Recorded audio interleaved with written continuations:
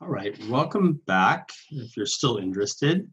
The last case study I want to speak about in this set of modules is something we've termed holistic reaction analysis. And so in short, what we wanted to do when we started in this project, and this is work done by Jolene Reed, who's now a professor at UBC, was to data mine a class of reactions, one that has been well studied. In this case, we're going to talk to you a little bit about the addition of nucleophiles to imines. And in this class of reactions, there are a number of chiral catalysts that will promote this. And this is for a number of reasons. These products are generally of interest to synthetic chemists, but also it's a proving ground often for new catalyst design.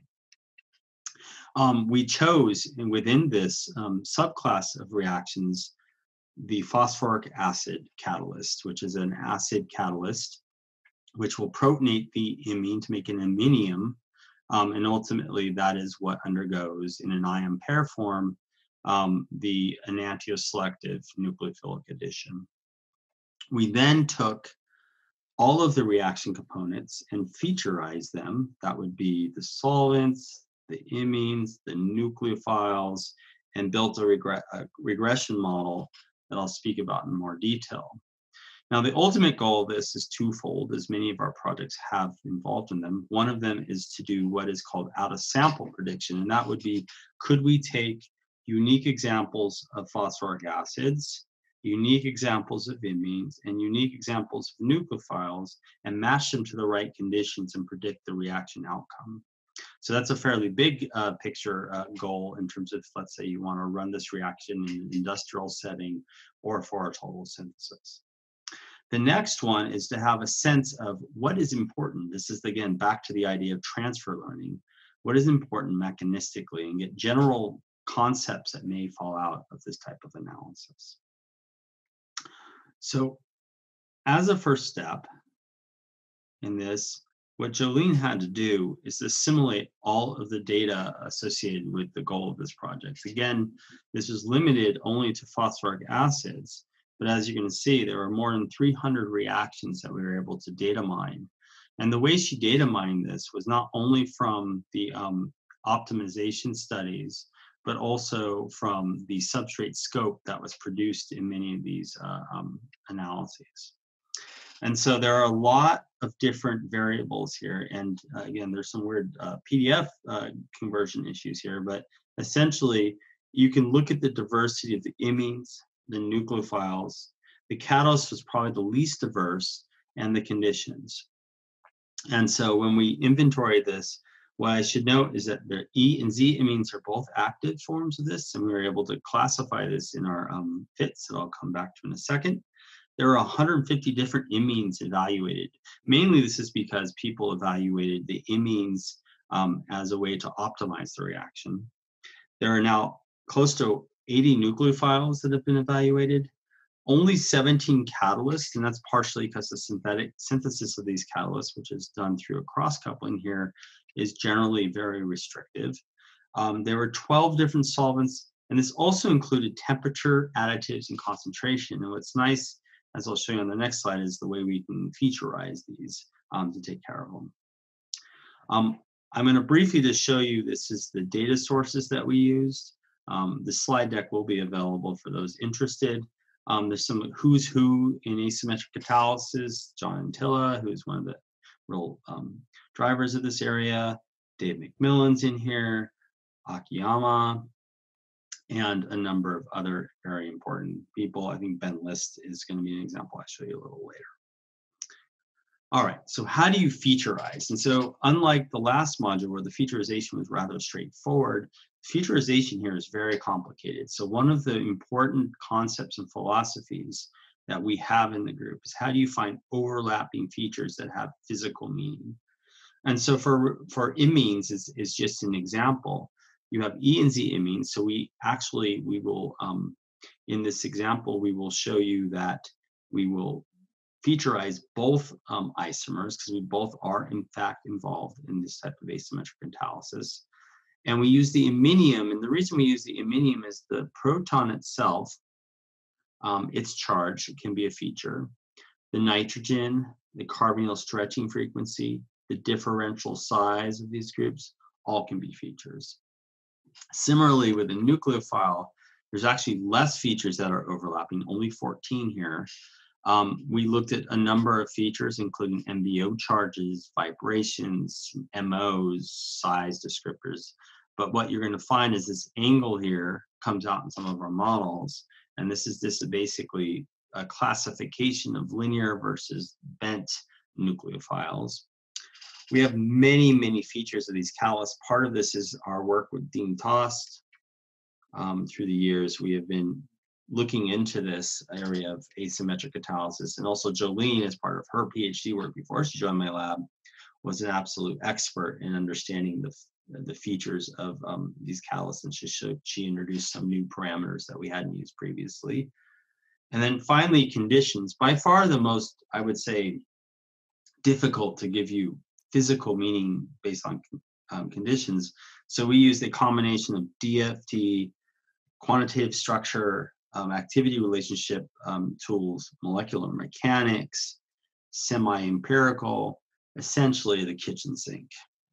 And you'll see that very few of these are actually important for asymmetric catalysis in these reactions at least. What's nice is temperature is already accounted for in how you compute delta G double dagger. This is the enantiomer selectivity, which is temperature dependent. We actually enter the concentration if available numerically. And additives, we categorize these as ones or zeros. So let's say molecular sieves are in there to dehydrate the reaction. We call that a 1. If it doesn't have it in it, we give it a 0.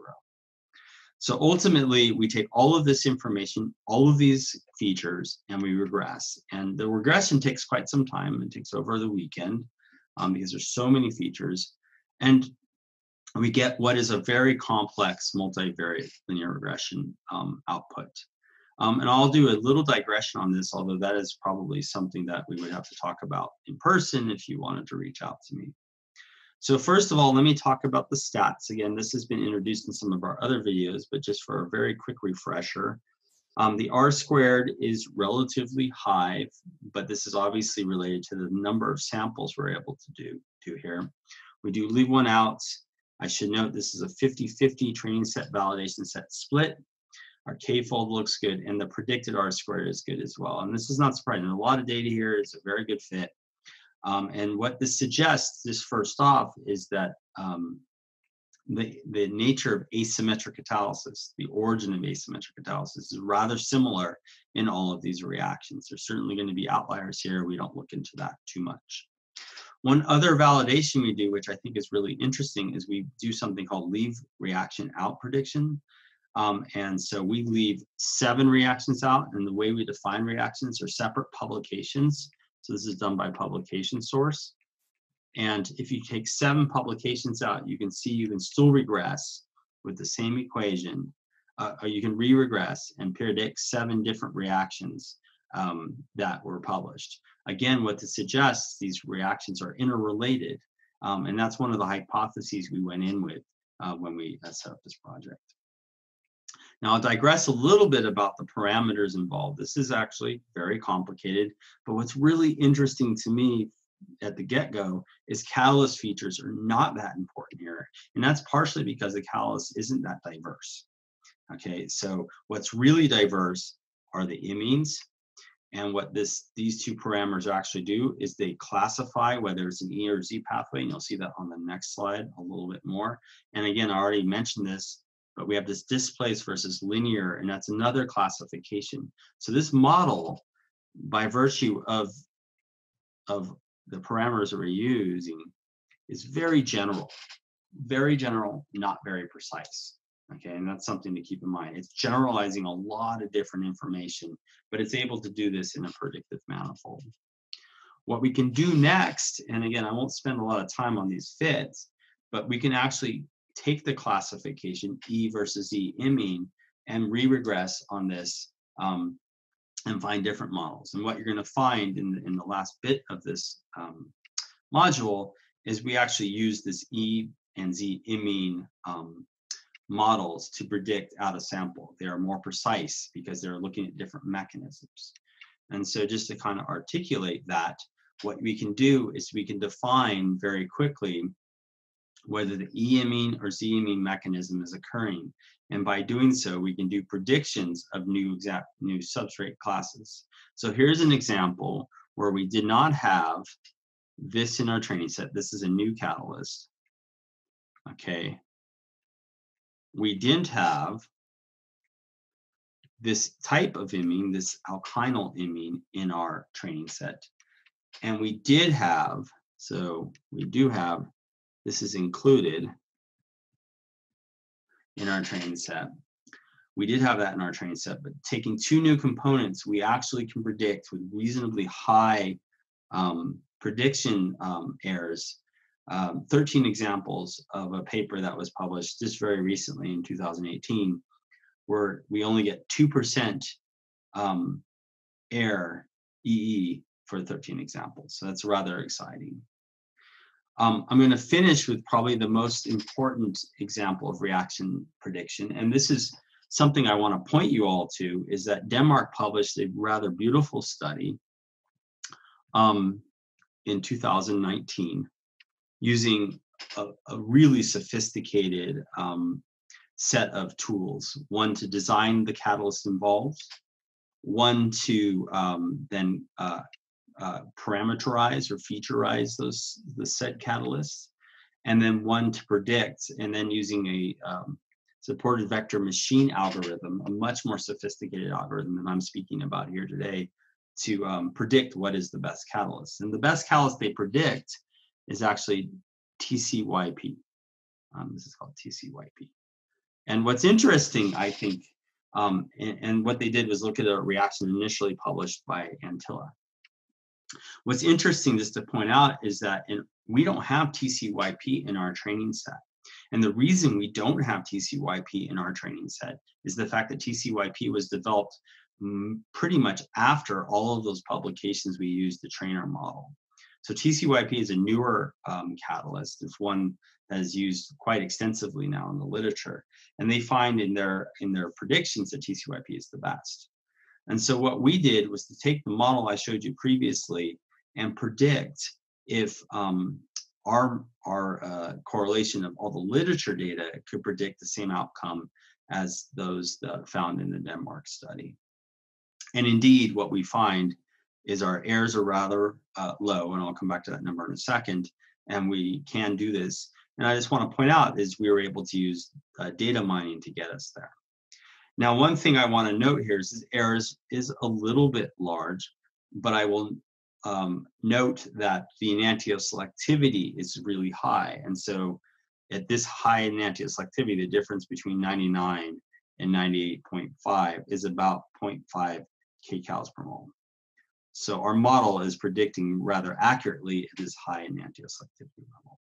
And on that note, I am done presenting this study, and I hope you've enjoyed the 3 modules I put together, and I plan to build more in the future.